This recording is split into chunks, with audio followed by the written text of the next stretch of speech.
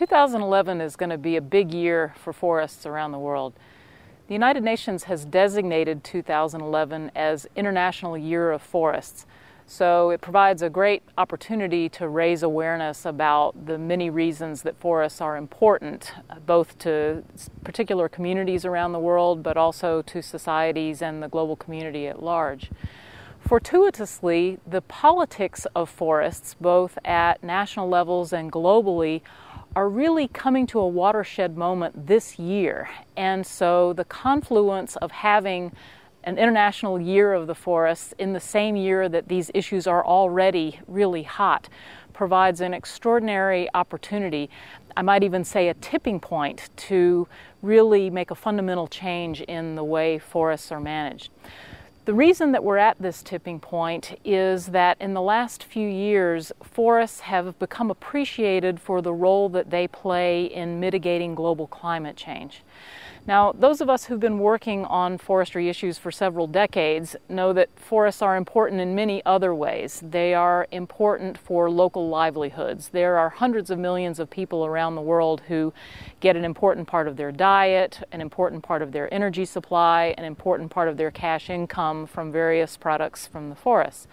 We've also known for a long time that forests are one of the most important places for storing the world's biological diversity, and that with the loss of forests, we lose genetic information, for example, that is encoded in the wild relatives of important agricultural crops that we will certainly need to improve crops with a changing climate.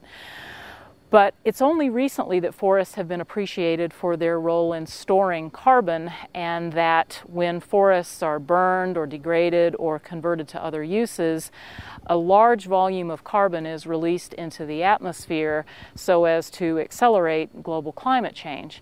And it's just within the last few years that it's become clear that maintaining a global climate with a change of less than 2 degrees Celsius is really impossible if you don't reduce the rate of deforestation. Over the last few years, we at CIFOR have been putting an increasing amount of investment and staff time and strategic thinking into how we can better mobilize our research results to use them to inform policymaking related to forests, as well as to empower various practitioners who are on the front lines of managing forests to do a better job in reducing the underlying causes of deforestation and degradation, but also implementing some of the positive solutions that have been the subject of our research. So International Year of Forests provides a great opportunity for us to really build on that investment and up our game in the various outreach vehicles that we've been building platforms for over the last couple of years. One thing that I try to convey to new staff at CIFOR, and especially young people who may not appreciate just how special the current moment is, this is a wonderful time to be working on forest issues and a wonderful time to be working at an organization like CIFOR. There was a peak of international interest in especially tropical forestry issues in the late 80s, early 90s that culminated in the Earth Summit in Rio.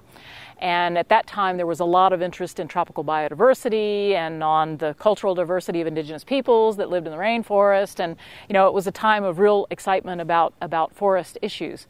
But after the Earth Summit, after a few years, the world's attention started to wane, and the world moved on, and perhaps to a certain degree because of frustration that the programs that were tried didn't work, but also just being eclipsed by other new issues that came onto the public agenda. But just in the last 5 years, that has turned around completely, mainly due to this new appreciation of the critical role of forests related to climate change mitigation, but also, we would stress, adaptation to climate change, which is still relatively underappreciated.